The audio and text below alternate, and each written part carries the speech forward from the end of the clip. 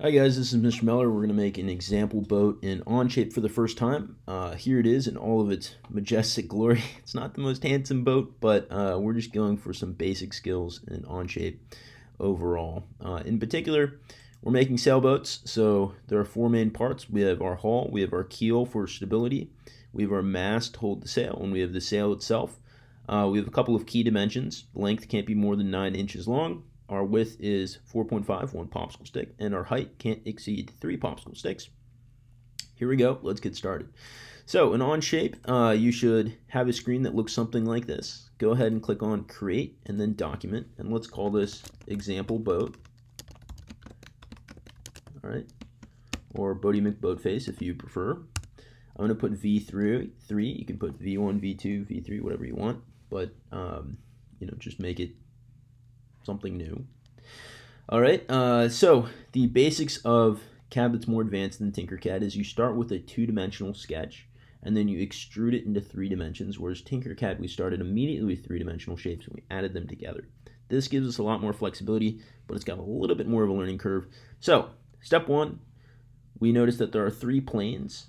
Each one of these planes is just like the work plane we had in Tinkercad, but now we have 3 of them because we have more than one dimension that we could sketch on. So go ahead and click on sketch in the upper left. Now we're going to click on top. It says select the sketch plane, so we're going to click on top.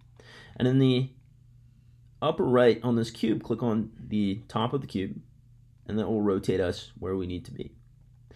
Okay, once you've done that, well, we know that our boat is a maximum of 2 popsicle sticks long, so we're going to go ahead and click on the line tool up here. Then click on the origin, drag over, press escape on your keyboard, then press the line tool again, go in the opposite direction, press escape. Now we're going to specify the length of these 2 lines. In order to do that, up here there's a tool called dimension, or you could press D on the keyboard. I'm going to click on this button right there. Then I'm going to click on the line. I'm going to make this 4.5 inches long, the length of 1 popsicle stick, and then I'm going to do the same thing to the other one, 4.5 inches long. All right, then we want to start to make the hull of our ship. Again, this isn't the fanciest ship. We're just getting started with some basic skills. So we've seen line, but we can do much more than lines. Over here we have an arc. So we're going to click on 3-point arc. Okay, once you clicked on 3-point arc, we're going to click on the very end of our first line, and then notice how we get an arc shape. I'm going to drag that down, click somewhere about right here. It doesn't have to be perfect. And then I want my boat to have its arc bending outwards, kind of like that. So I'm going to say a radius, oops, press escape. We press the dimension tool. Let's give this guy a radius of 2.5 inches. All right, not too bad. Then we're going to take our friend the line tool again, go ahead and click on the end of our arc, drag it most of the way over, like so. All right, and then we're going to go ahead and click on the arc tool again and connect the end of that point to our second line that we had made overall. All right, and then I'm going to press escape, the dimension tool. I'm going to make this one 2.5 as well. All right, not too bad. So we've created a basic hull shape. Go ahead and press on the green check mark on the sketch. Then we're going to do extrude. So we're going to make a 2-dimensional sketch into 3 dimensions, the basics of more advanced CAD. All right, and we said that the width of our boat is 4.5 inches long, wide. So we're going to make this depth right here, 4.5 inches. Press enter. Okay. How did it know to extrude that shape? Well, we noticed that up here the shape of our sketch is outlined, but we're going to just click on that, and any closed loop the software can identify and extrude in a 3rd dimension. All right, go ahead and press the green arrow, green check mark, I mean. Okay, and to move things around, if you hold down the wheel of your mouse and drag over, you can pan, this is panning, and then hold down the right mouse button to rotate our beautiful boat. Oh, so beautiful. All right, and then after we've rotated, go ahead and click on back on the cube in the upper right. Great. We're going to carve out the center a little bit. In order to do that, we are going to use the sketch tool right here. So go back up to sketch, then click on this surface we had just found, which was the top of the boat. Then we're going to go to offset right here, and then just click on the edges of the shape we'd previously made. And since we want to carve this out, we want it to go inwards, so grab this arrow and drag inwards. Alright, but we don't want to go too far inwards, so after you've dragged it inwards, maybe about 1 inch, go ahead and double click on that dimension. We're going to set it to 0.375, press enter. Okay, and now we have a shape that we can cut out of our previous shape. Press the green check mark, go to extrude in the upper left hand corner. We're going to click on our box right there, and notice how it's making a box upwards. We don't want that, so in the left under extrude, click on remove, and looks pretty good to me. We're going to leave it exactly at 1 inch. That is perfectly fine. Okay, press the green check mark, and now we have a little cavity in our boat. Very nice. Okay, I'm going to go ahead and on the left hand side, I'm going to turn off all these unnecessary planes. So it says hide, this little eyeball, click on the eyeball. We're going to turn off those planes that we don't need. Okay, next thing, click on back on the cube.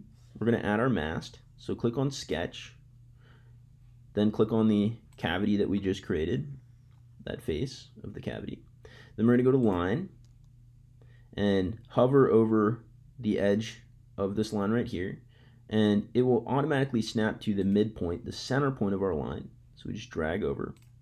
Okay, what we're trying to do is find the center of this face overall. So I'm going to do the exact same thing. I clicked on line. Now I'm going to hover until it finds the very center. It'll snap to it.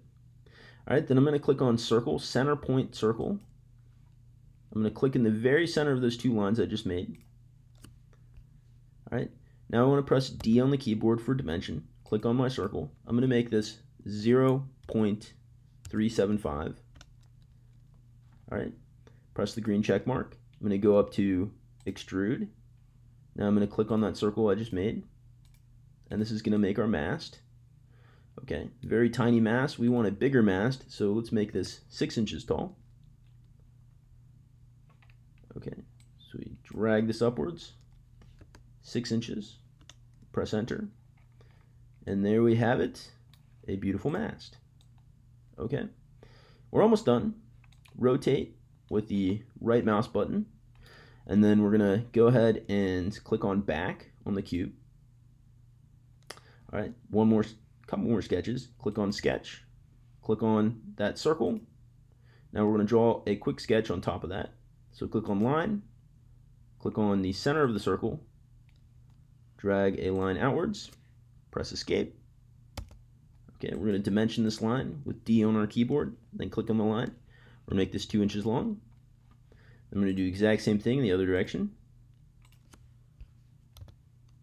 Make that 2 inches long. Okay, then we're going to use the offset tool. Click on our two lines. Then just press, let's see. Yep, that looks good to me. Let's press on our line tool. And this is a little bit of a chunky mast, but that'll be okay. All right. And we've connected everything. Looks good. You can press enter. Okay, and press the green arrow. We're going to go to extrude, click on that rectangle you just made, and we're going to go ahead and drag this downwards. And there we have, press the green arrow, one very chunky boat mast. It may not be beautiful, but at least it doesn't float. All right, last thing. We're going to rotate to the bottom, so click on front face. I'm trying to keep this video from being too long. Click on sketch one last time. We're going to click on the very bottom of the boat. Click on line. Click on the center points. Okay. Then we're going to go ahead and click on rectangle. We want center point rectangle. And we're just going to put it approximately somewhere over here. Okay, don't make it too wide. This is for the keel of our boat. All right, doesn't have to be perfect. This is perfectly fine. All right, then press the green check mark, go to extrude, click on the box we just made, and we're going to drag it downwards. How about 1.25 inches? Press enter, press the green check mark, and we have the beginnings of the keel to stabilize our boat. All right, let's make it a little bit nicer. I pressed on the top on our cube on the side. I'm going to go to sketch one last time, then click on the keel, then go to line. I'm going to click on this point right here, drag over, click right there. Okay, I'm going to do the same thing on this top line. Click and drag over. It doesn't have to be perfect. We're just copying that line. Then I click on 3-point arc. I'm going to click right at the intersection of this point right here. I'm going to drag it very close to the edge of our keel. Any radius will do, as long as it looks more or less like that. And then we're going to add one final line to give us a closed loop. Okay. Extrude. We're going to click on, let's see. We are not extruding outwards. We're going to click on remove. And we want to remove that chunk right there. Once it looks like you've gotten the curved part removed, go ahead and press the green arrow. And we have successfully made our boat. Only last thing to do, click on top view. Now that we have our boat from the side, go ahead and take a screenshot. And then you're going to paste your screenshot right here, just like we've done with our simpler example. Okay, not too bad. Good job, guys. Woo, that was a difficult video. See you guys in class.